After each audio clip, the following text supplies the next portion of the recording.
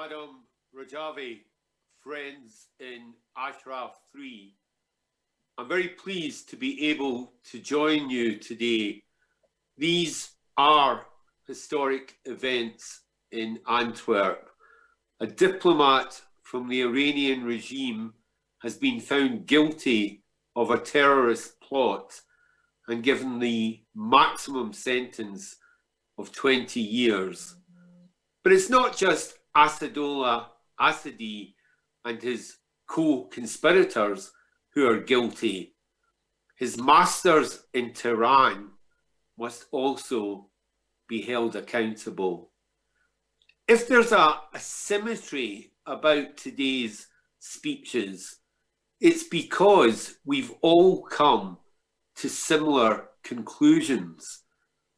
This trial has exposed for all to see how the Iranian authorities show contempt for diplomatic conventions by using their embassies and diplomatic missions to export terror and carry out terrorist operations.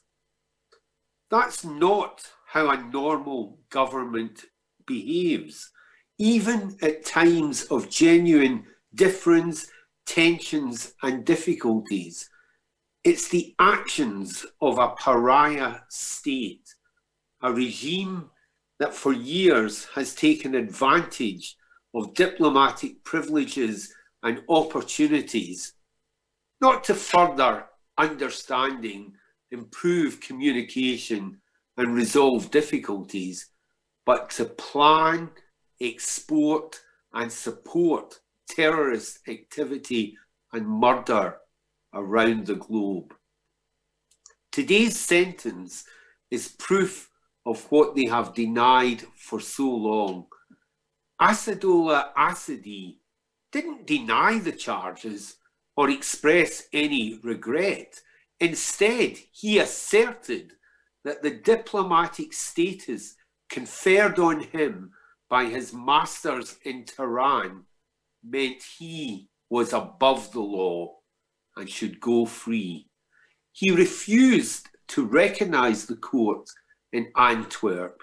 He showed contempt for the Belgian people, contempt for the French people, and utter disdain for the hundreds of innocent people he planned to murder. The Iranian foreign minister defended him. The Iranian authorities had the temerity to accuse the French, German and Belgians of violating diplomatic norms. Violating diplomatic norms for apprehending a terrorist, foiling a bomb plot and prosecuting the culprits. That tells you all you need to know. He and his co-conspirators have got the sentence justice demands. The West now needs to show steely determination in making sure it's carried out. There can be no backdoor deals, no let-off, no swaps for innocent hostages seized by the mullahs for the express purpose of using them as bargaining chips with the deliberate intention of seeking the release of terrorists like Assadi. This is the time for tougher action, stronger sanctions, reduced diplomatic privileges, and reconsideration of our longer-term relations with this regime. I believe we can't do business with them because we can't ever trust them, and there's no point in pretending otherwise. Terrorists are terrorists, no matter how they dress or what they call themselves.